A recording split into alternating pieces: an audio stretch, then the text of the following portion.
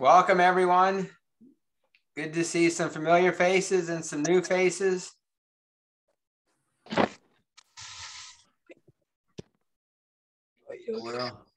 We'll just we're not videoed anymore. We'll just give it a few more minutes. See if anybody else comes on. I'm going to share my screen a while. Hope everybody's having a good day, enjoying the nice weather out there. It's the video and the recording. Yeah. What? The video and the audio. It might help if people put themselves on mute. Looks like the police chief is here. Oh, wonderful. Yes. Yeah. Yep. Hello, everyone. Welcome, Chief. Great to have you. Thank you. Great to be here. Thanks for the invitation. Thank you, Reverend Bailey. Appreciate it. You're a good man. Thank you. Takes one to know one.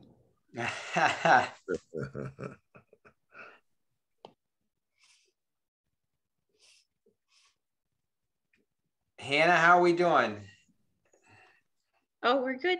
Everyone's in so far. Probably have a couple of people show up late, but if you want to get rolling, you probably can. All right, that sounds great. Well, welcome everyone. My name is Dwight Yoder. Many of you have been to prior seminars, and if you're new, welcome. If this is a repeat visit, thank you for coming back. We're all on this journey together to learn about our history, and I'm excited that we could talk about some history related to policing and how it relates to some of the topics we've been talking about. Just a couple of things. Hopefully everybody can see my screen. We'll start with some introductions. I think you all know Reverend Bailey, but Reverend Bailey, why don't you just give a quick introduction here to yourself and the journey we've been on. Yeah, just the pastor of Bethel African Methodist Episcopal Church for the last 27 years. A full-time resident now of Lancaster County, and I've been working with with the law firm here for the last year and a half, just about, trying to talk about things that most people do not want to talk about, even though people are interested in it, and that's talking about race relations and those kind of things, and those things that go along with it, as well as looking at the history of where we've been as Americans. Unfortunately, Dr. Brown can't be with us tonight, so we have called in the reinforcements. We need two people to fill the shoes of Dr. Brown. So Lynn Crowe and Bonnie Bolton are going to be also participating. Lynn, do you want to quick introduce yourself? Yeah, thank you. I'm a recent relocator to Lancaster County. But for the last 3 years, my wife and I have been attending Bethel, and we've loved it and loved this area, but especially appreciate this subject, taking on the history of segregation and discrimination buried in the Constitution, as well as in the laws that have unfolded from it. Welcome, everybody.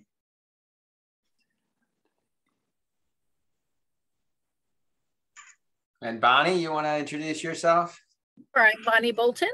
I am an estate paralegal at Gibble, Crable, and Hess, and that is how I got involved. But I would say that primarily I became interested because of someone who has become a dear friend, Kathleen Anderson, who I began to talk with and had my eyes open a little bit to just how ignorant I was. And I'm thankful for that. And so I've just been enjoying the education I've received through the seminars and very much enjoying the interaction in the small groups that we have here through the GCAH seminars every other month. We have a small group where we go a little bit deeper. So I would encourage all of you who are interested to come and join us at those as well. Thank you, everyone. Chief Bay, since we're doing introductions and we're honored to have you here, would you mind just giving us a little introduction? Good evening, everyone. Chief John Bay, currently the Chief of Police for the Lancaster City Bureau of Police. I onboarded in December as the interim chief, and then was fortunate and blessed to be selected as the permanent chief in June of this year. I have a very extensive law enforcement background. I retired after over 25 years with the Pennsylvania State Police. And then I was chief of police for a borough for 2.5 years. And then longtime military person, just retired out of the United States Air Force, Air National Guard and Reserves after a 35-year career. I've been involved in numerous statewide discussions with respect to demographic changes, the impact of demographic changes in rural Pennsylvania, with the rising Hispanic population and the impact that it has on those very entitled communities and the uproar that resulted. I've talked all over the state in schools and in colleges and communities and held town halls. And just recently, last week, I attended a 5-day seminar, if you will, but training on, the disparate impact that the juvenile justice system has on youths of color, the disproportionate contact, used to call it disproportionate minority contact. So that was a great week of training. It really caused some people to look at themselves in the mirror. People were crying. There were some epiphanies from a few of the European or white participants. And it was great training. It was great training. So now the work starts. Thank you, Chief, for the invitation. Well, thank you for your service. We really appreciate it. My pleasure. Just a reminder that the reason we've started this journey of looking at the history of slavery and discrimination in this country was that we wanted to understand our history and our roots so we could take that information and be transformative in our own lives in what we do, and understand what's currently happening and hopefully be able to make a difference. And Reverend Bailey is going to talk a little more about Sankofa and what the roots of that. Tonight's seminar is going to involve kind of two pieces. I'm going to try and take 10, 15 minutes, and we're going to do a speed review of the history, because one of the things that we talked about was we went over a lot of the history, and you hear it once, but then you kind of forget about the history when we started doing some additional focused topics. So this is going to be a refresher course, and then Reverend Bailey is going to present on the history of policing.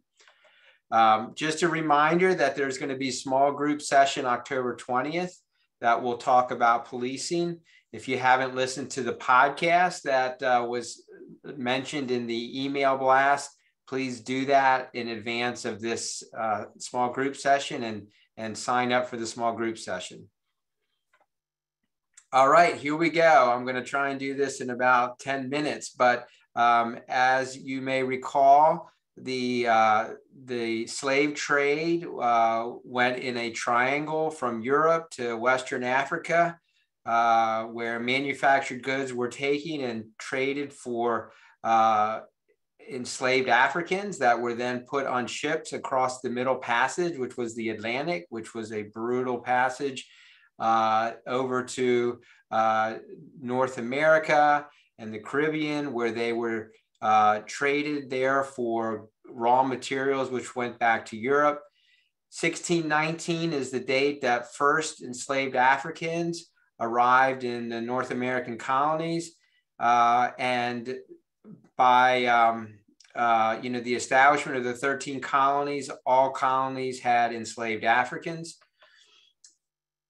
Chattel slavery was a brutal enterprise. It involved weapons and devices of torture, and it was very inhumane, and it's hard to understand how savage and how humans could treat each other that way.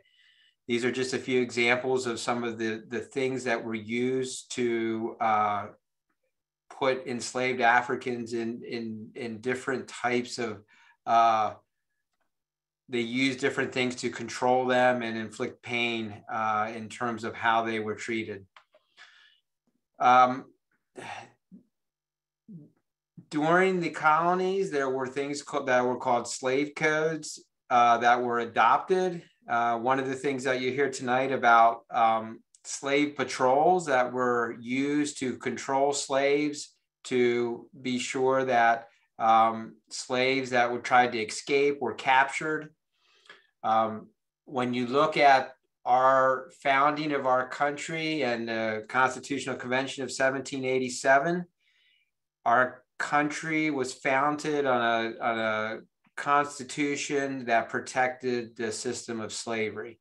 So we talked about the 3/5 compromise that's put into our constitution, the slave trade clause, which basically allowed the slave trade to continue until the early 1800s, the fugitive slave clause, which said that if slaves escaped from one state and went to another, that under the Constitution, you had the right to go to another state and bring back an enslaved person. And we've talked about the Electoral College and how that was designed in many ways to protect Southern slaveholding states, to allow them to basically prevent the elimination or challenges to the system of slavery. There was the expansion of the country westward, and as the country expanded westward, there was this ongoing division and debate and controversy over whether new territories would be free or allow for slavery. And the federal government was trying to walk this fine line of saying, well, you know, the Missouri Compromise said if the free territory was above a certain latitude or longitude, then it was free. And if it was below, it was allowed to be a slave state. And this became so tenuous and so divisive that it began to lead to tensions that eventually led to the Civil War. You see a picture here on the right of Dred Scott. The United States Supreme Court issued a decision in Dred Scott that basically said, Mr. Scott, because he was African descent and Black, did not have the right to go into federal court because the Constitution did not consider him a citizen. And so the Supreme Court basically said he had no right to go in and challenge anything in federal court. That eventually led to the Civil War, which was based on slavery. 7 southern states seceded to form the Confederate States of America. 4 more states then joined. And the Civil War ended when the Confederate States surrendered in 1865. Abraham Lincoln was killed, and his vice president, Andrew Johnson, took over. Andrew Johnson was a strict segregationist. Fortunately, there was a Congress that was intent on making fundamental change to the country, led by our own Thaddeus Stevens from Lancaster. And this enters a period called Reconstruction, which was the effort by the federal government to reintegrate the 4 million newly freed enslaved people, often referred to as the Second Founding, because it's so important in terms of the history of this country. This lasted for about 12 years.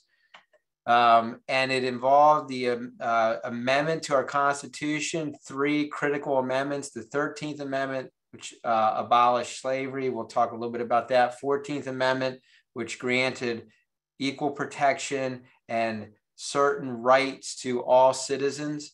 And then the 15th Amendment, which prohibited denying folks the right to vote based on race. Reconstruction saw an amazing opportunity for many of the 4 million freed, formerly enslaved African Americans to gain political, social, and economic opportunities that they never had before. And you saw many Black, it would have only been men at that time, elected to state legislative bodies and to Congress at the federal level. I just want to highlight for tonight's seminar the 13th Amendment and the exception to the 13th Amendment. So the 13th Amendment abolished slavery, but I highlighted the exception, except as a punishment for crime whereof the party shall have been duly convicted. And Southern states quickly recognized what many consider was a loophole in the 13th Amendment. There was a concerted attack on Reconstruction and freedom. There were Black codes, convict leasing, white violence. The KKK came out of this time frame, and there was a lot of resistance to the period of Reconstruction. Reconstruction ends in a disputed presidential election. It starts a new period of time that's often referred to as the Jim Crowe era. There's some Supreme Court decisions during the Jim Crowe era that lay the foundation really for the next 60, 70 years. One is Plessy v. Ferguson, that basically the Supreme Court said under our Constitution, it was constitutional to have separate but equal facilities. That was the green light for states to adopt discriminatory laws that separated Blacks and whites and treated Blacks as second-class citizens. And you saw this, this attack on all aspects of African Americans' lives, particularly on voting rights. So there was an attack that basically shut Blacks out from voting from Reconstruction until the Voting Rights Act in the 1960s. There was attacks on every aspect of a Black individual's liberties and rights, from housing to employment to medical care to where you could be buried. From birth to death, there were laws on the books that treated Blacks differently. And it was, it was blatant and across the board. It got so bad in the South that many Black families decided that they could no longer take it. And this started a period called the Great Migration, where many Blacks left the South to go to the North and to the West, to cities to find employment. And they were looking for more opportunities and hopefully better treatment. As we know, if you listen to the podcast, what they found in many of these cities was anything but better treatment. It was oftentimes the same or could even be worse. Then in the 1950s to the 1970s, we move into the civil rights movement, sometimes referred to as the second Reconstruction. And this was an active time of protest, of people standing up, seeking change. We had Brown v. Board of Education was a Supreme Court decision that said, basically overturned Plessy v. Ferguson and said that separate but equal is not constitutional, and it's inherently unequal. There was, again, a consistent backlash and fighting against these types of attempts to make change and to make progress. So you had the Southern Manifesto, which was a concerted effort to resist any type of desegregation, any type of change that would allow Blacks to have civil liberties and rights, just like white people had. 1950s and 1960s, we covered all kinds of events: Rosa Parks, the March on Washington, Little Rock Nine, Woolworth sit-ins. It was just a lot of activity where people were trying to make change. It finally led to federal laws that changed a lot of what was happening through these discriminatory laws. The Civil Rights Act of 1964 dealt with employment. The Voting Rights Act of 1965 ended those state laws that prevented Blacks from voting. The Fair Housing Act made it illegal to say you couldn't rent to a Black family, or a Black family couldn't live in a certain neighborhood. So these federal laws helped to address the widespread private and local discrimination that had been going on since Reconstruction. And then we get to the last 40, 50 years, 1970 to 2020. We have the assassination of Martin Luther King. We have the 1968 presidential election where, George Wallace was still supporting racial segregation and received almost 15% of the vote. Richard Nixon wins by a very slim margin. We see white people moving out of many of the cities to urban areas. There's a period where there is a focus on the war on drugs and the beginning of mass incarceration. We talked about the federal crime bill that criminalized a lot of behavior in a disproportionate manner, resulted in the building of new prisons, a lot more police officers with mandatory sentences that ended up putting a lot of young Black men into prison for a long time. And finally, there has been, over the last 10 years, just case after case of unfortunate and very discouraging incidents involving people of color, young Black people that have been killed in encounters with the police. And this just highlights some of those that I'm sure many of you know about. And of course, we know about George Floyd just last summer, and how that led to renewed discussion on racial justice. So that's my quick review. I'm gonna stop that there, and while I get the other one loaded, I don't know, Reverend Bailey or Lynn or Bonnie, if you have any comments on anything there.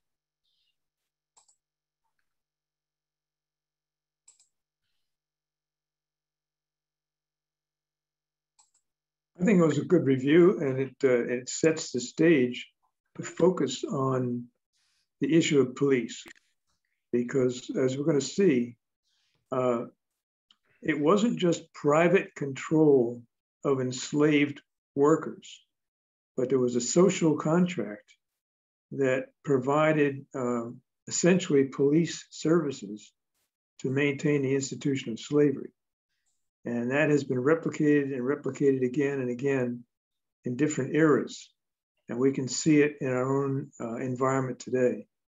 I lived in Philadelphia for 50 years, and I see evidences of that same system reflected in the city of Philadelphia. Reverend Bailey, I think I'll turn it over to you then. Yeah, I think that all the laws that you talked about, people wonder why things remain the same. And the one thing that has remained the same and enforced all these laws has been the policing system that we have in America, which is little known to people, that you can trace the history of the policing system in America and racial profiling, and they go together. in the history of America. And a lot of times the police get a bad rap, but they're just upholding what the social policies of America. And that's why they were put together. So what do we know? Next slide, please. In the United States, roughly 1 in every 1,000 Black men can expect to be killed over the course of life. 1 out of 3 African-American boys born today, this is today, can be expected to be sentenced to prison compared to 1 of 6 Latino and 1 of 17 white males. African-Americans and other color groups of color are significantly more likely to be killed than their peers of the white community. Police violence is one of the leading causes of Black male deaths. And when we look at those things, we have to realize that it's never been skin, it's always been sin. But in America, skin is the sin, and which is sad. We know 13% of all people commit crimes, but yet African Americans carry the heavier weight than any other group in America. Next slide, please. They're more than twice likely to be unarmed when killed during encounters with police, which is very sad. As white people, according to that investigation by the Guardians, which is a group of Black officers who belong to their own African-American police order, that Black men are killed, most of them are unarmed, which is just crazy. And it's so costly to America that you would think that people would stop and say, this here kind of policing is costing us. And when you see that people won't change, even when it costs, it tells you how deeply ingrained this whole craziness is. For example, in New York, it cost them $175.9 million in civil claims. And in Chicago was 500 million between 2004 and 2014. That doesn't make any sense, that kind of money is willfully spent on police misconduct, and nobody seems to be bothered by that. By the price alone, you would think that people would say, wait a minute, there's something wrong with this system that's costing us so much money, that we would want to do something to make a change. Next slide, please. A Black male is 5 times more likely to be stopped without just cause than a white person, and twice as likely as a Black female. 65% of African-American adults have been targeted because of their race. Similarly, 35% of Latino and Asian adults have felt the same. 87% of African-American adults say the US justice system is more unjust towards Black people. And here's the sticker, 61% of white Americans agree. So if that many Americans agree, you think we'd be able to bring about a change. And you have to ask yourself, if the majority of Americans believe that this is an unjust system, why isn't it changed? And I'm not going to be able to answer all that tonight. I'm just a novice, and forgive me for just being an amateur historian. But you would think that people would stop and say, this is just costing us too much in taxpayer dollars, especially in an America where people seem to always be concerned about taxes. Why would you want to pay for something that we could actually do away with? Next slide, please. How did we get here? And we use the term Sankofa, which is an African word from the Akan tribe in Ghana. The literal translation of the word and the symbol is, it's not taboo to fetch what is at risk of being left behind. You have so many Americans today who do not want to look backwards. And if we don't look backwards and grab the facts from the past, we won't know how to move forward. And the quest for knowledge among the Akan was with the implication that the quest is based on critical examination and intelligent and patient investigation. The knowledge of the past must never be forgotten. How do we get here? There's a 2014 study named The Essence of Innocence provides evidence that police officers' differential treatment of Black people, particularly youth, is rooted in beliefs that Black people are inherently more violent than non-Black people. The humanity of Black people has been under attack since the tragedy of the Middle Passage. That whole concept has not changed since Africans came to this shore, that somehow we're less than human, and somehow we have a more criminal element. You know, it amazes me. You see how good I look and how well I dress. I can get out of my nice car in the parking lot, and there are still people who will look at me and make sure their car is locked, even though my car looks better than theirs, and I'm better dressed than them.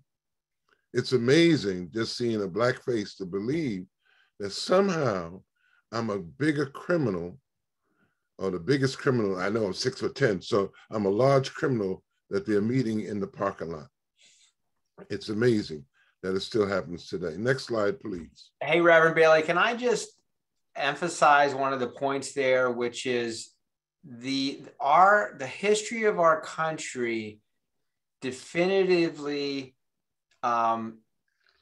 exposes an intentional attempt by white America to use propaganda, science, mass media, politics, every type of institution to spread this notion about Black people that Reverend Bailey's talking about, that they're violent, they're less educated, less smart. And this was an intentional effort after Reconstruction to justify these disparate laws and treatment. So, you know, this isn't something that just kind of organically happened. This was an intentional effort to use science, to use mass media, to use the arts, everything to characterize Blacks in a way that justified unequal treatment. And that carries forward today. Yeah, and I would argue that you know, the history of American modern policing goes back centuries. It's a confluence of the watch groups in the northern colonies and the slave patrols in the southern colonies, and I'll try to explain those a little later. The watch groups in the North were modeled after the system used in England, in which volunteers from the community were charged primarily with the warning of such dangers as fire, crime, maintaining order, and controlling enslaved and free African people. You want to use the next slide, please? And to be fair, and I want to be that, it recognized, as with the English system, Northern policing mainly was used heavily against labor unions, large waves of Catholic, Irish, Italians, Chinese, German, and Eastern Europeans, and drove the call of law and order to benefit the interests of those of the dominant culture and class. And it was mainly built to police the poor in the original 13 colonies. So it wasn't always just Black people that the police system was built for. It was also built to be against any marginalized groups that came into the country. And when you study and you look at some of the studies that have been shown, they will show you how that was done, that they will use marginalized groups against another marginalized groups and another marginalized group to keep people in check. But it was always to maintain the power at the top, always to keep those folk who were in control, to keep them in control. Next slide, please.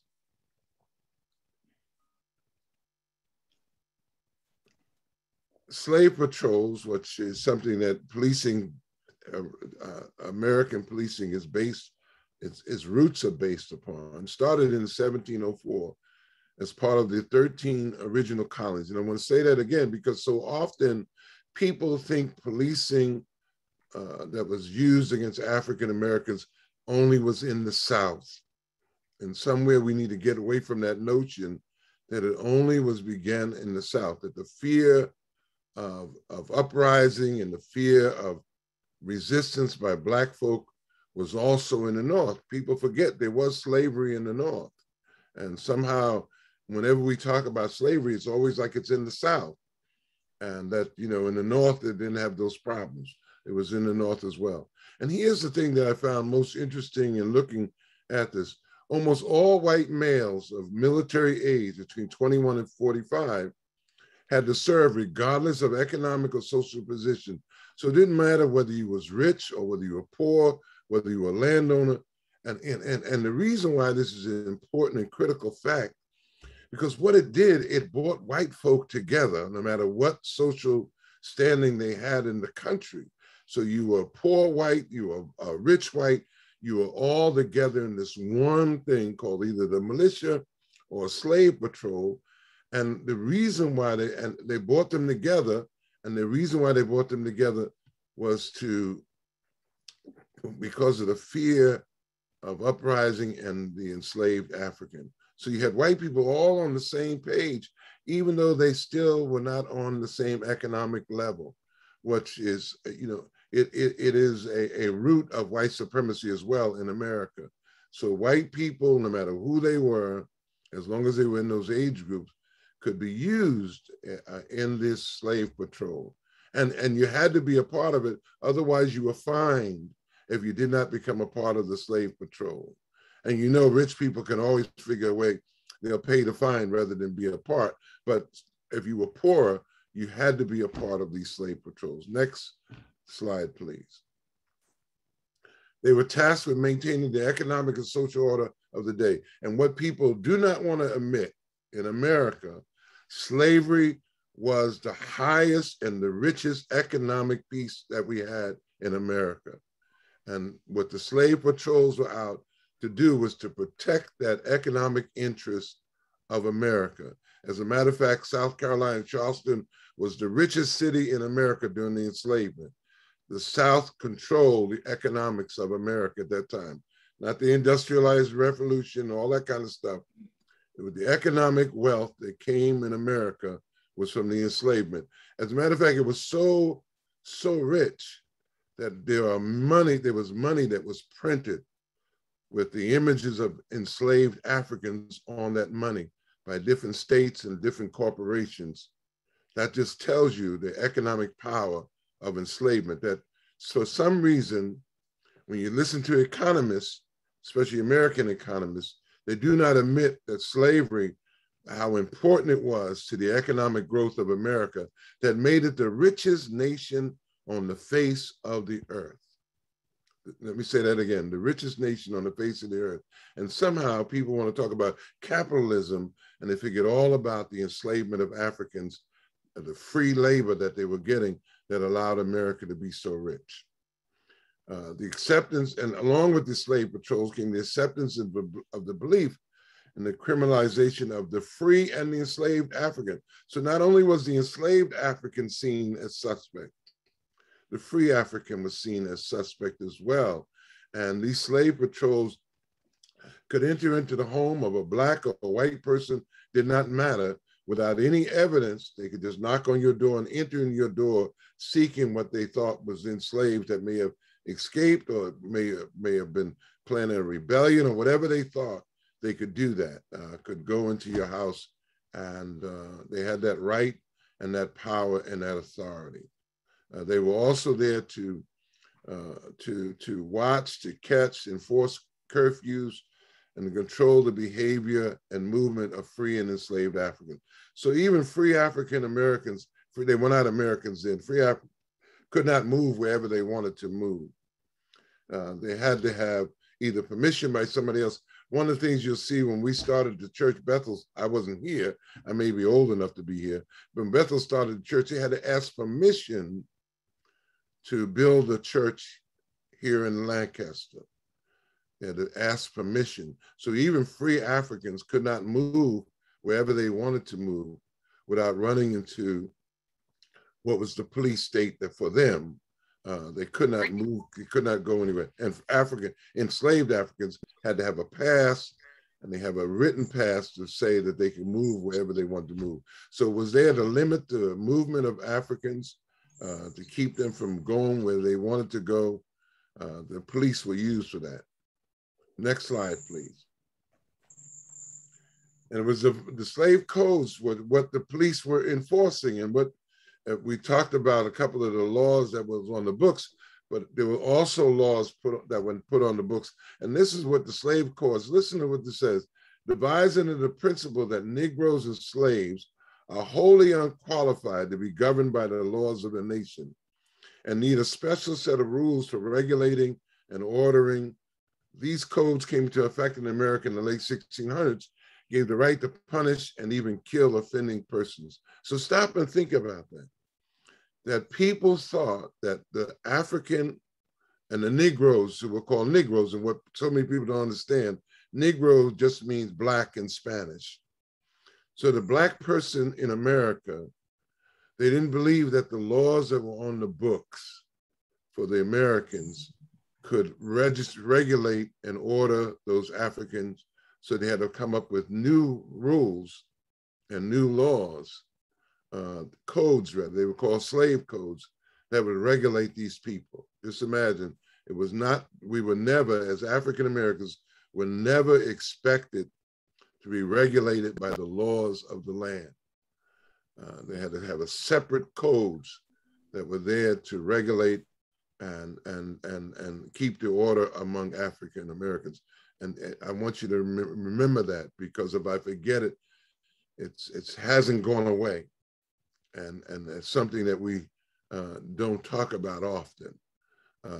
Next slide, please.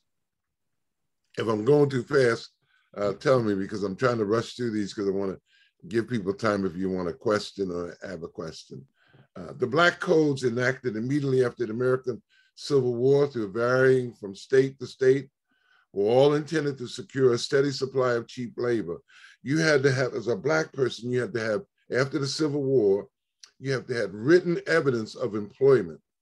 And if you didn't have that, you were taken into custody because you were presumed to be a person who was just standing around. For the lack of me, I can't think of the word that wants to come to mind. And what it was used for was to continue the work of slavery. They didn't want the labor people to move, Black folk to move, who were free laborers. So they put these codes into place that limited even further the African American from moving. And, you know, I still have people in my congregation who are old enough to remember when their parents could not leave wherever they were living, even though they were free in America. We're talking about in the 1900s. We're not talking about in the 1800s. Could not just get up and walk away. Could not even get up and leave. That freedom was not theirs. And part of it was because they assumed the inferiority of Black folk, even the freed slave. And mainly in the South was enforced by the government-sponsored police and citizen vigilante groups. And those vigilante groups were the Ku Klux Klan and other groups that had the power of policing African Americans. They could string them up, hang them, could do all kinds, brand them, all kinds of harsh things. And I want you to hear me clearly tonight. I'm not blaming the police. I'm blaming the society that we live in, who have used the police to do what the society wants to have done, either spoken or unspoken, and that all the brunt of it falls on the police, which is a shame before God. But that's something else. Next slide, please. Hey, Reverend Bailey, can I just make the link that the Black Codes attempted to exploit the loophole in the 13th Amendment? So the 13th Amendment, remember, has that exception that it eliminates slavery except as a punishment for crime. So states saw that as an opportunity to basically adopt Black codes. And if you didn't have a job, if you were loitering, if, you know, for whatever reason, you did something that violated one of these petty codes that had been adopted, you were arrested, put in jail, and then leased to your former white master to be enslaved again. it was basically reenacting slavery through this loophole in the 13th Amendment by adopting these black codes and then using those to arrest people and incarcerate them. Yeah, and that's an important thing to realize. I meant to say something about that, the 13th Amendment. There's always, it always amazes me. You can put a law on the books and somebody will figure a way to get around it. Here's an example of the Black Code. Be it further enacted, all freemen, free Negroes, and mulattoes in this state over the age of 18 years, found on the second Monday in January 1866, or thereafter, with no lawful employment or business, or found unlawfully assembling themselves together, either in the day or nighttime, and all white persons so assembling with freemen, free Negroes or mulattoes, or unusually associating with freemen, free Negroes or mulattoes, on the terms of equality or living in adultery or fornication with a free woman, free Negro or mulattoes should be deemed vagrants. So you can see how broad that law is, that if you are found without lawful employment meant you had to have a written document that stated you were working with someone. It's, a lot of us got our last names from the plantation that our parents and foreparents worked on. And you better say I'm Bailey, I belong to the Bailey plantation or something like that. If you didn't have one of those written documents to be able to move around, you could be arrested and lost in your freedom. And some of that convict leasing of African Americans were used, as the white said, you'd be right back on a plantation working for free. And sometimes you didn't even end up on the plantation. The prison system would lease you out. They would lease Black folks out to planters and others. And there's a book called Worse Than Slavery. And it really talks about how Africans who, before the Civil War, you had an owner who could fight for you. But after the Civil War, there was nobody who could speak up to you. So if you were ended up in prison under convict leasing, you could be there for the rest of your life. The conditions were worse than enslavement. So that I didn't believe until I read the book called Worse Than Slavery. It's an excellent book. But these are some of the Black Code examples. Next slide.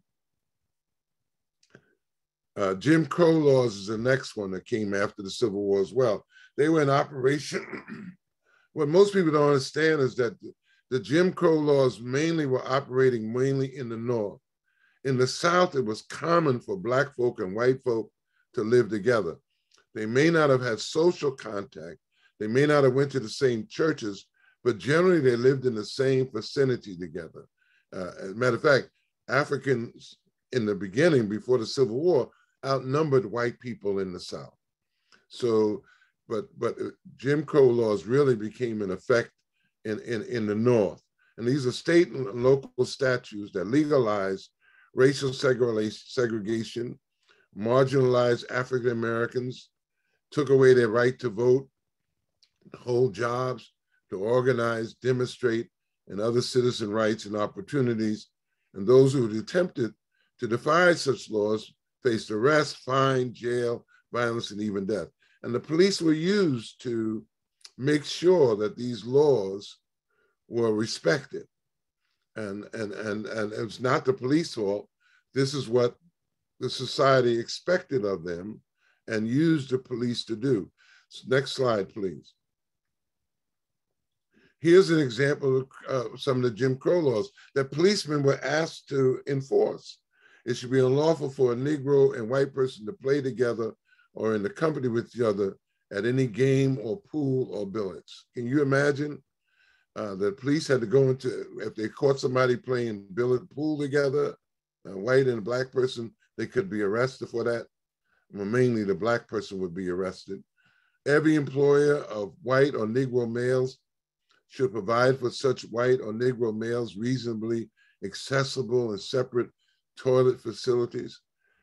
I know African Americans who are even alive today who would have been arrested for using a water fountain would have been arrested for using a white toilet facility, would have been arrested to sit in a white seat on a bus. Who did they use to do this? Not normal citizens, it was policemen that they would use. The police force would be used. It should be unlawful for any amateur colored baseball team to play baseball in any vacant lot or baseball diamond within two blocks of any playground devoted to the white race. Police were used to make sure this didn't happen. Can you imagine? Police got to make sure that the black kids don't play on the white kids' playground. That the police would call, it was a criminal offense that was used. Next slide, please. The problematic Great Migration, because everybody wants to talk about policing in the South and make it so bad that they were, you know, what was going on in the South and how bad it was.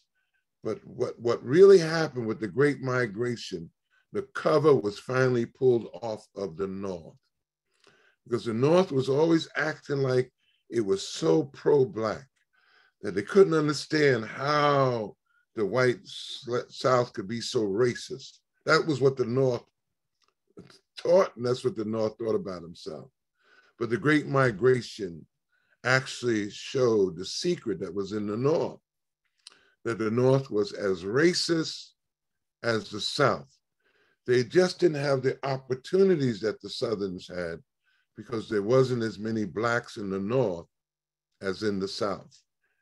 And so the Great Migration caused a problem because of how difficult it was for Africans to live in the South, because of the criminalization of Black people in the South for just about everything. There was a thing called, you couldn't even look at a white woman, you could be arrested, and some people could be hung for that. People were afraid for their young Black males because they knew that young Black males could disappear. As a matter of fact, I try to tell my folk at the church, why did Black folk were always in church on Sunday, especially in the South? Because it was the safest place to be on Sunday, because Sunday was the #1 day for lynching in the South, where people would go to church on Sunday morning and get riled up about something about a Black person, and they'd come out and the first Black person they found would be lynched. So if you wanted to be safe, you better be in church on Sunday morning. You better not be caught on the road by yourself. You better not be caught out in the street playing somewhere. Didn't matter what age you were.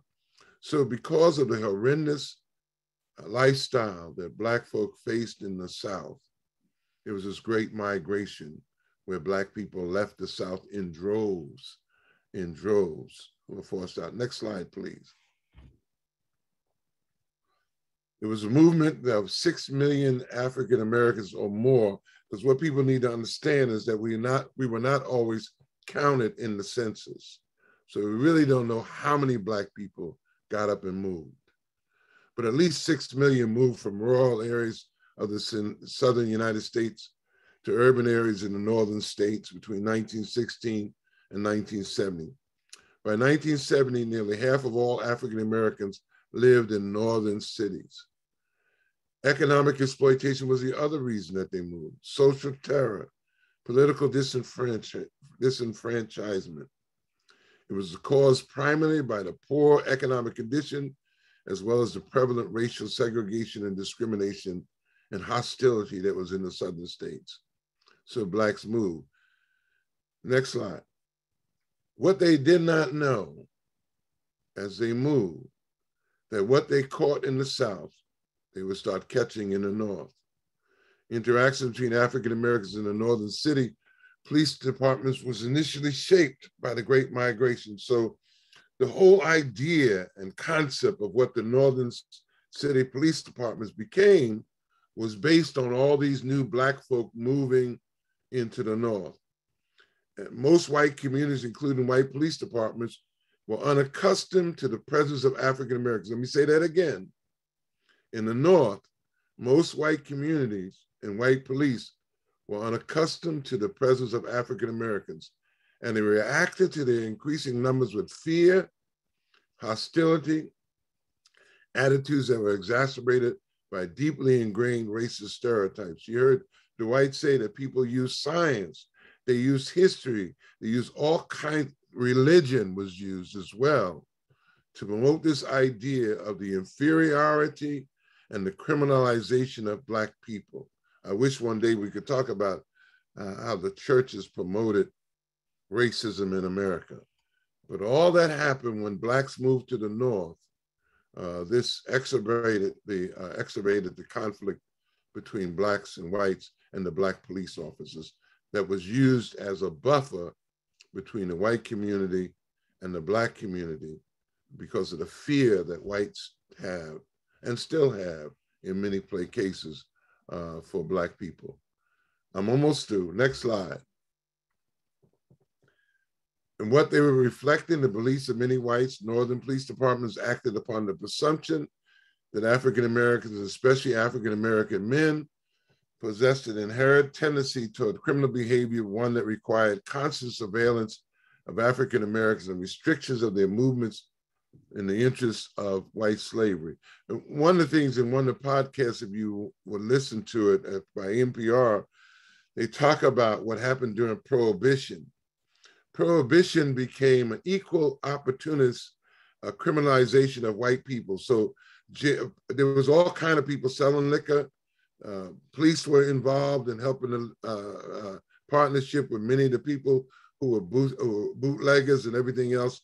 And it just was running, crime was running rampant in America and they couldn't control it. But guess who got the brunt of the blame for crime in America was the Black community.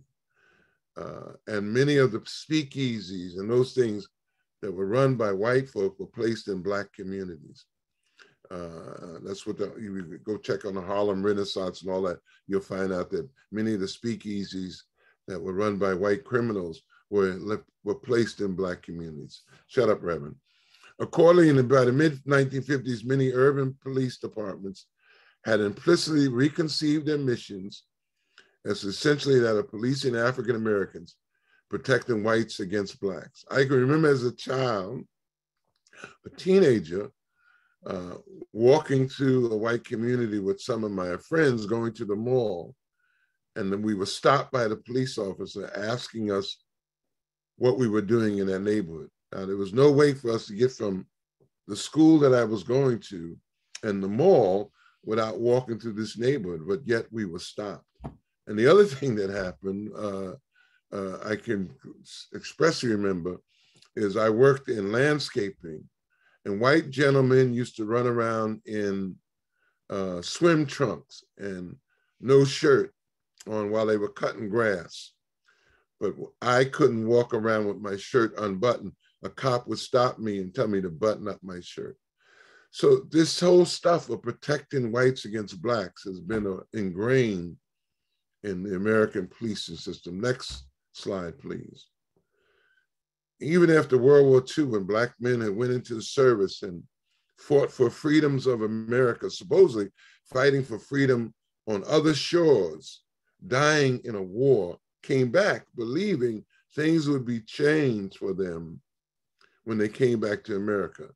Well, what happened? For a variety of reasons, the incidents of police brutality against African Americans became more frequent and more intense throughout the country in decades following World War II. That's why I was saying earlier, the police are really there to keep the values of the society intact.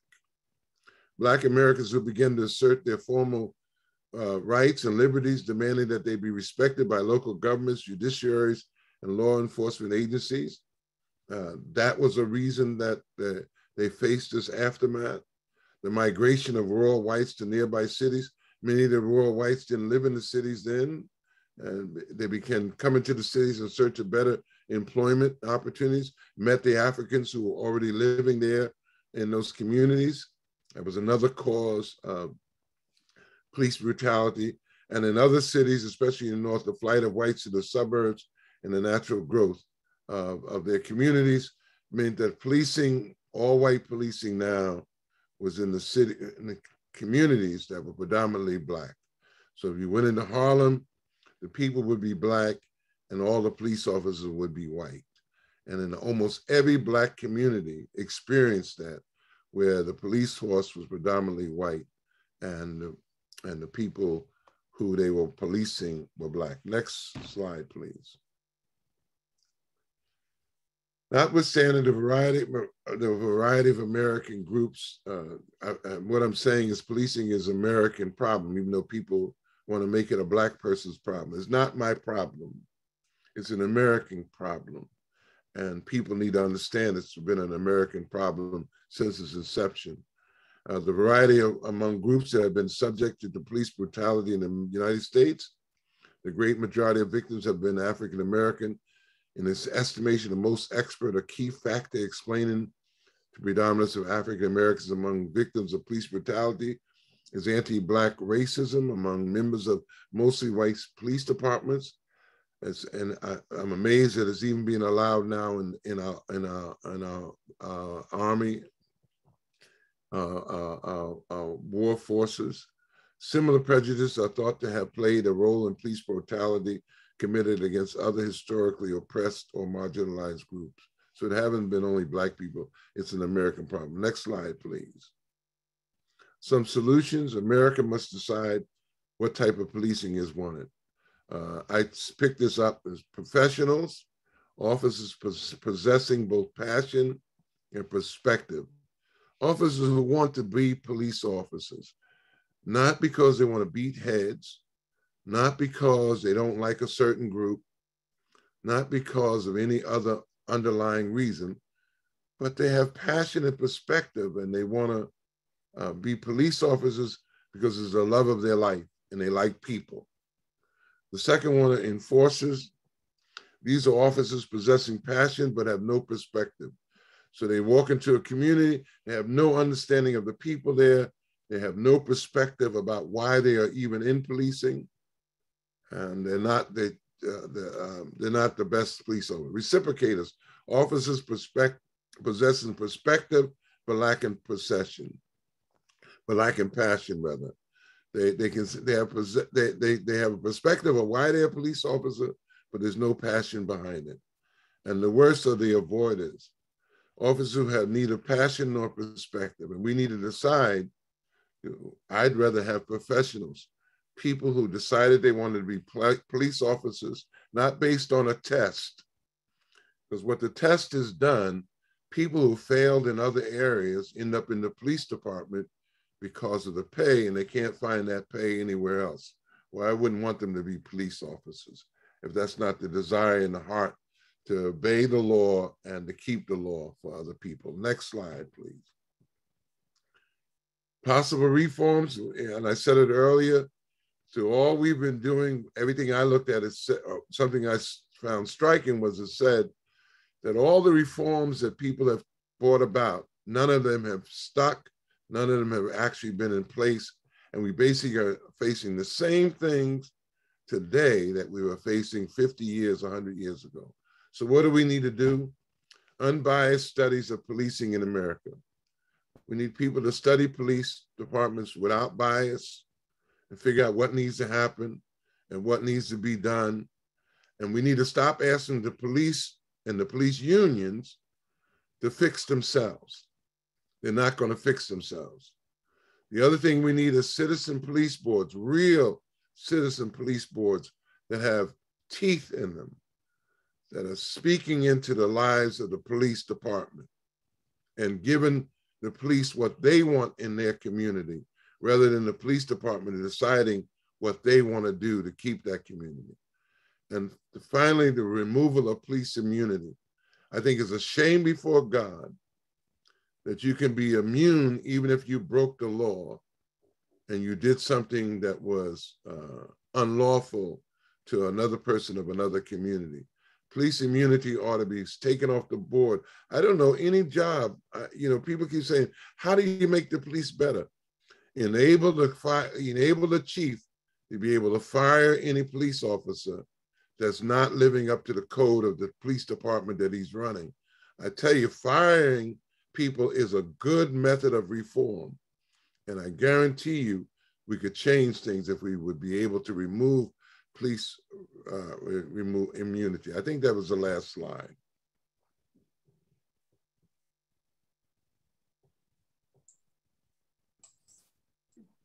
Thank you, Reverend Bailey. Excellent presentation. I'm going to start with Lynn and Bonnie first to see if you have any thoughts, reflections, comments, and then we'll be open for some questions from the broader group. The NPR podcast today, I only got the link last night, but I was very much struck by something that Reverend Bailey said and tied in. It's an issue of the indifference of the society, of the people at large. I liked the way he repeatedly said, this is how we used the police to, enact these laws that were created to keep certain groups in power. I think it's in our nature to want to be above, want to be higher than somebody else. And it very much strikes me that it's about power, and how from the beginning of our country, it was about power. Even the Electoral College, being created so that the people of power, economic power, wanted to be sure that the people that they wanted were elected. And so again, until we can get our country and the people of our country to face the fact that white people think that they're better and are fearful of Black people for whatever reason, and we start to tear down those things in our hearts and be willing to admit those things before that we're going to be able to tear down what's going on with the police. It's very easy for us to say it's the police's fault, not so much the bad apple theory, but even just systemically, it's the police. Well, it is the police, but it's us, because we're willing to tolerate that. And again, so I was just taken with the idea and nauseated, as per usual, by the idea that it's us that allows these things to go on. It's not somebody else letting it happen. It's us as individuals that allow these things to continue. And I'll just echo something of what Bonnie said. It's such a relevant issue today. When the country at large recognizes the problem, but Congress cannot bring together a bill and get it passed, we're at a sticking point. And I think I might, if it's okay, just kind of pass the mic over to Chief Bay. I was struck by the article in the newspaper today that Officer Bay met with our Attorney General yesterday and other police officers to talk about some of these problems and talk about how to recruit people who can resolve this sort of social and racial tensions that Reverend Bailey has outlined tonight. Chief Bay, is there anything you want to say here?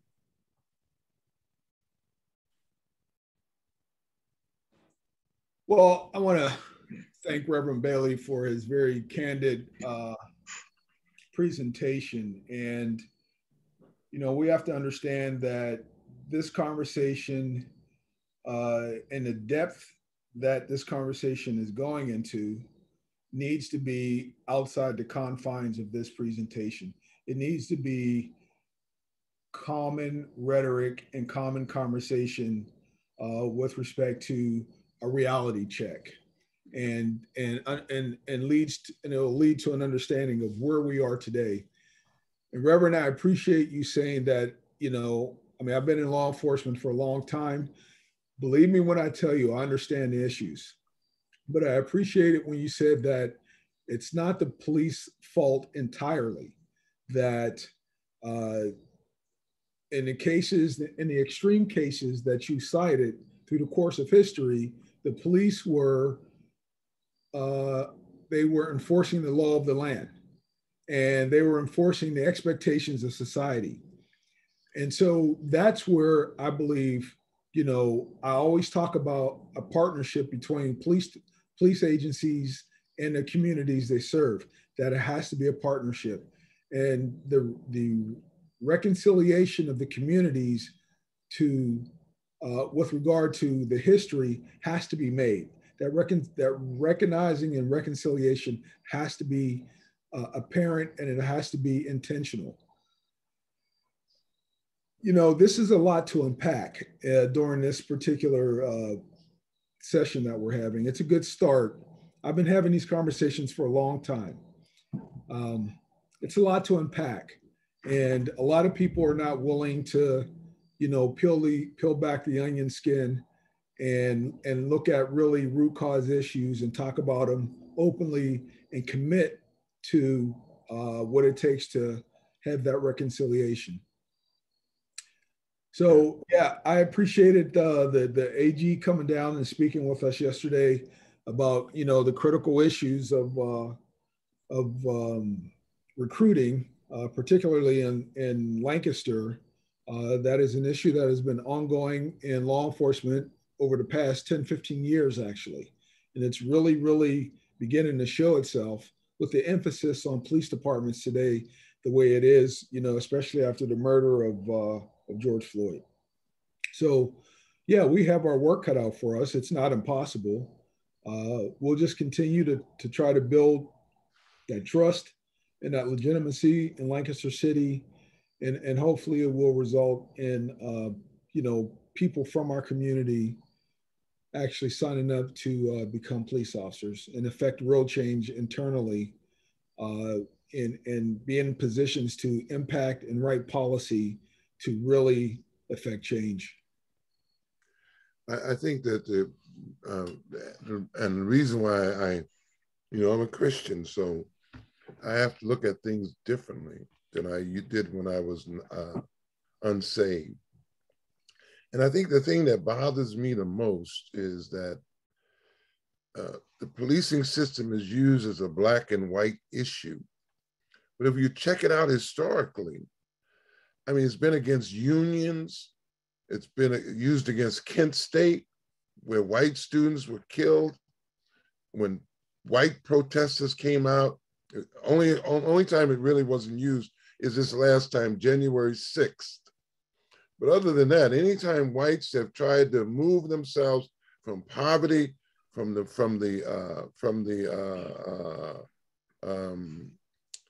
wherever they are in their social standing, the police department has been used against them. And it's amazing to me that people only think it's for black folk. But once you say black, because they've used whites from every social strata to hold black folk down, whites don't see where the same system is holding them down. We can't get reform, not because white America doesn't want it, it's because the people in power who own our government, who own our politicians, do not want to see it happen, because when that happens, it means America becomes the America that we talked about and dreamt about. And that means they have to give up some of the power they have, and they're not going to do that. So they have us fighting over the bones while they run away with the side of beef.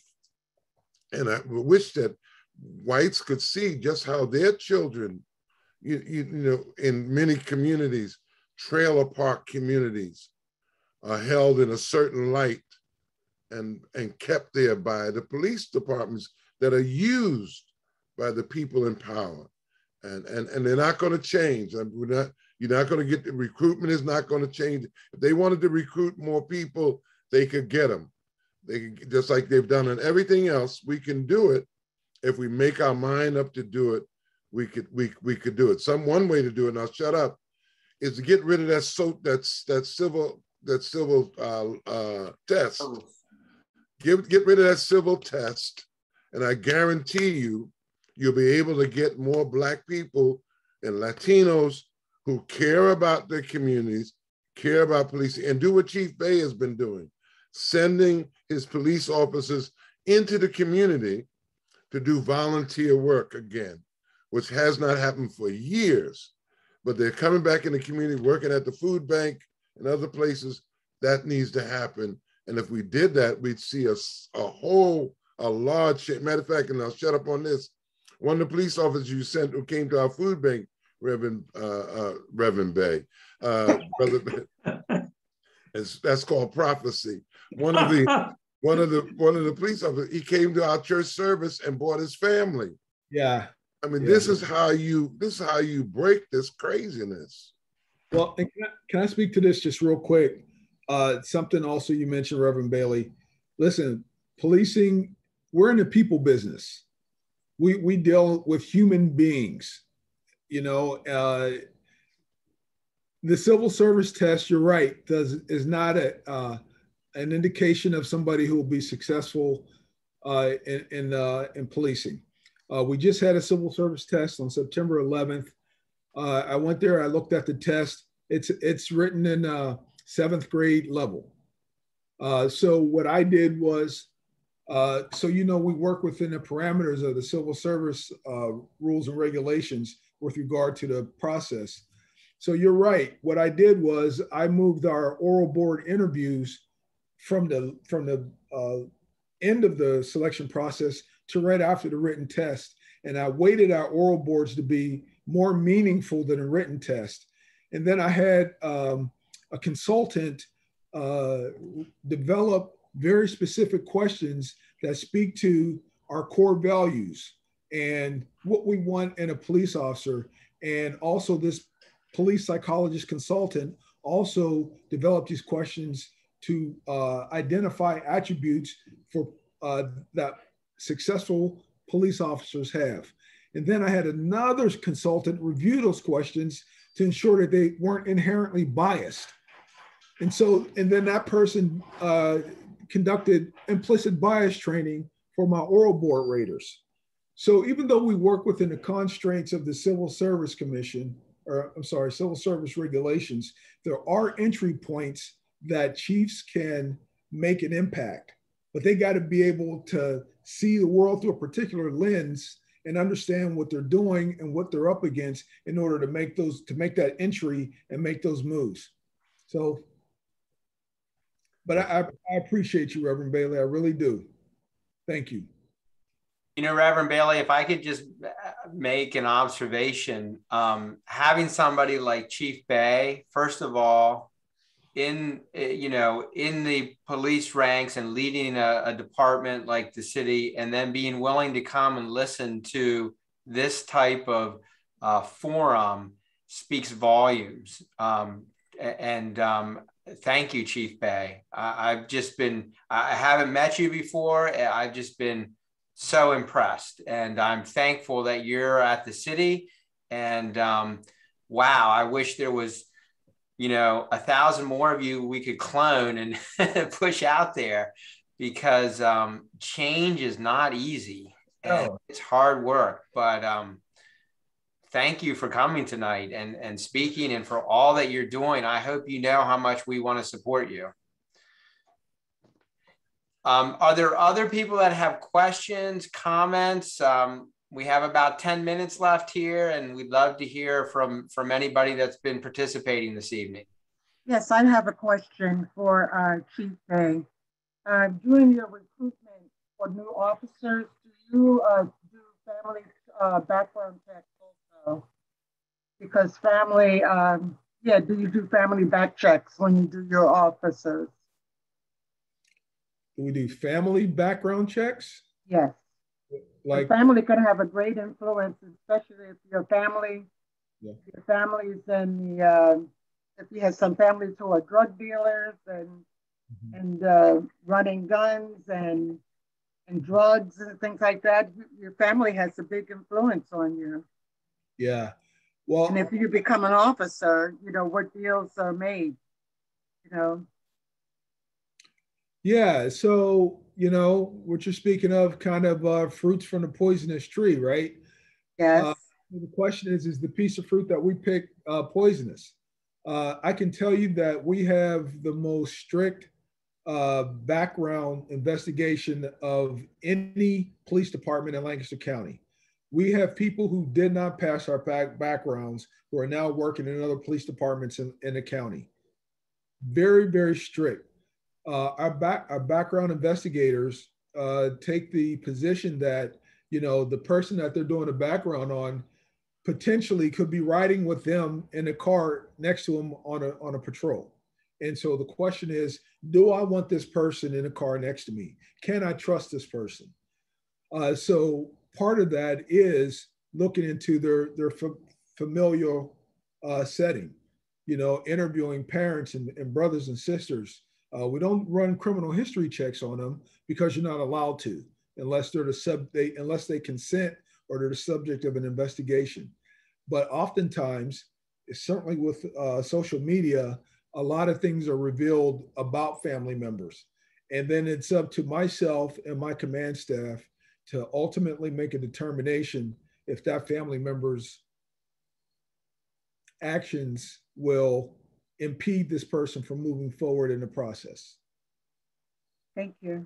Yes, ma'am. Thank you for the question. I have a question, Dwight. Yes, Mary. I wondered if you or Reverend Bailey or Mr. Bay know at what point the first non-white person took a position in a police department in this country. I don't know the answer to that. I don't either. And part of, you know, when I always hear these things about the first Black, and usually that's because the door has been closed, is not because they're the first one qualified. And so when I see these, you know, statements, well, they're the first Black that became president of the college, it was because the college wouldn't allow anybody Black who was qualified to be president before that. And another, perhaps not directly related, but you commented about someone speaking of their family during the Great Migration, was it?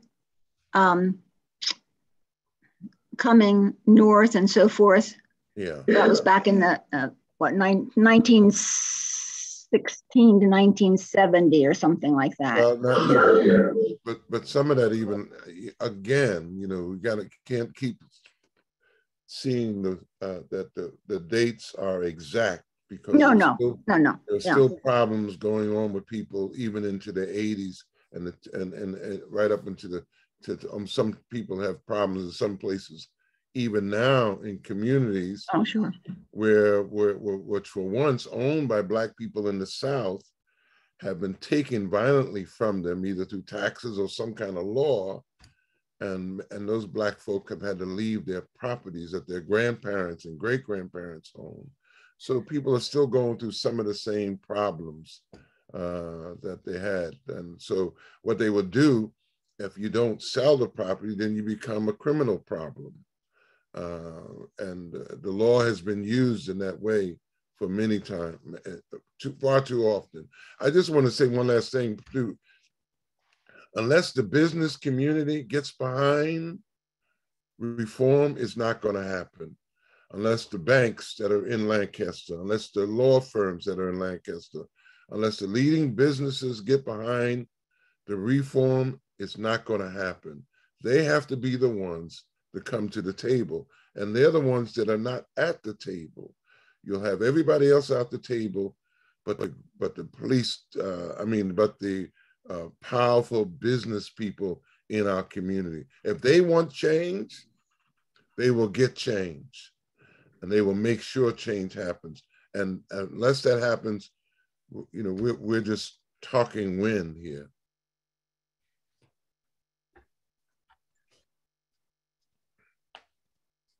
Other comments, questions? Roger, I think you're on mute.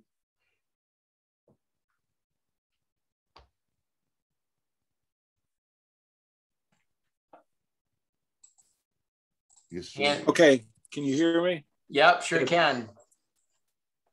Okay. I had a comment. You were talking about the Dred Scott decision, and you had said that it declared that Black people were not citizens, even if they were free and they had no standing in court. While you were talking, I looked it up on my phone, and it also said that an important part was that they could not prohibit the expansion of slavery into the territories. So I think that's an equally significant part of the Dred Scott decision. Yeah, so that's a good point. And I think yeah, good. That's very helpful to understand. So United States Supreme Court, just as a quick refresher, they're like the final word. They're the final decision maker on laws and whether they're constitutional or not. And so the country is going through this struggle as it expands westward. What are we going to do with this new territory? Is it going to be free? Is it going to be allowed to have enslaved people? And there's this struggle, and the Supreme Court gets this case about Dred Scott. And part of the case is, can a Black person even get into federal court? Because when you go into court, you need to have what's called standing, which is you have some interest that you're allowed to be in there. And part of the decision that I had referred to was the court looked at the Constitution that was adopted, and it said, well, the founders never intended that Black people would be citizens. And in order to have standing in federal court, you need to be a citizen. So hence, applying that logic, a Black person is not a citizen and doesn't have standing to be in court. But it also looked at this question of, can the federal government control the expansion westward of whether it can be slavery can be allowed? And the answer was no, it cannot. And I think, Roger, that's what you were pointing out, yeah, which had this slow boil turn into a really hard boil. And then eventually the Civil War erupted, because a country just can't live like that. You can't draw a line on a map and say, well, north of that, it's free, and south of that, you can have enslaved people. It's just not going to work. So thanks for bringing that up. Other comments or questions?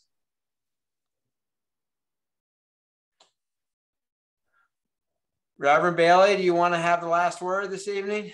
Yeah.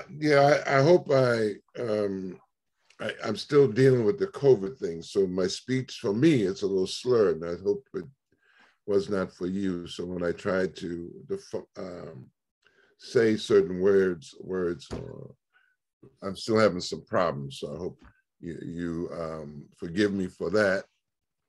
And I pray you folk are getting vaccinated. But I appreciate the time that folk are taking to be a part of this. And I sent out many emails to people to invite them to come and be a part of this discussion.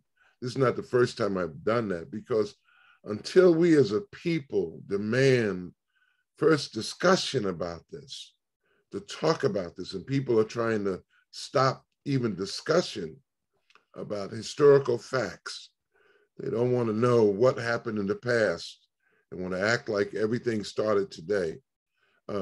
Until we can talk and have conversation and people are willing to do like Brother Roger did, go and read after. Just don't take what we say as facts, but go and read for yourself and listen to some of the podcasts. Talk to your neighbors. When the Black Lives Matter movement began, I went down south because young white kids came to the city to protest. And I said to them, your protest doesn't mean nothing if you just do it here in the city. You have to go to your own home and in your own community and say the same thing that you're doing here in the city, because it's easy to leave your home and come and talk about it somewhere else. But can you talk about it in your community and talk about it to your friends and talk about to others who will say things that you know should not be said? And that what we're talking about and learning teaches us that that's a racist statement or an uneducated statement. until we can talk to our friends and others about that, nothing's going to change. But I deeply appreciate all of the folk who are on here tonight, especially my wife, who came up with a question. So I appreciate all of you who are here tonight. And well, I do have another question. I really appreciate Dwight for taking this stand as a law firm, and because this is what's going to need to happen. People in that position, and it's going to cost him. And I'm praying that other folk will make up for whatever it costs so that he can continue doing the right thing. Because economics has always been the key that people have used to turn off any kind of reform and anybody who wants to do anything to do the right thing. So thank you all for being with us tonight. Thank you, everyone. And look forward to seeing you again. Remember the small group session, sign up for that. And then after that, we're going to look at the Tulsa massacre and Black Wall Street. So that's going to be our topic for November. Mrs. Bailey still had a question. Yes. Yes, it was for Chief Bay. Since you brought up on the podcast and you brought up George Floyd's picture, and that everybody knows what happened to him. I know in nursing there is a rule that if you see patient abuse, you have so many minutes to report it, and if you don't report it in time, you are held accountable. Now, what happened with George Floyd? Does that hold the same with officers also?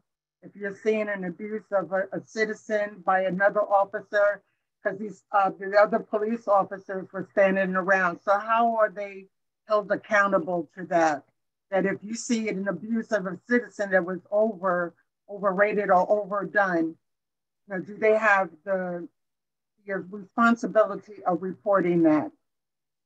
And how many minutes, is it, how does that operate in the police force? Well, it's been my experience. I mean, I grew up in the state police, spent over 25 years there, retired at the rank of captain. Like I said, a few years in Middletown as a chief and now chief of police here in Lancaster. It's my experience that has always been a rule because we have a code of conduct and we have core values and we have policies that